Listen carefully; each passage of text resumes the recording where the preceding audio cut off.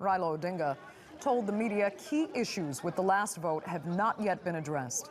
The new election date was set following the Supreme Court judgment. The court nullified last month's poll results, ruling the commission had not followed proper procedure. The new elections will be contested by the incumbent, Uhuru Kenyatta, winner of last month's polls, and Odinga. We know exactly what transpired in these last elections. We know what the IEBC did, and we know that if we were to go back, there will be no different results. And that's why we will say that there will be no elections on the 17th of October until some of the conditions which you have spelled out in the statement are met.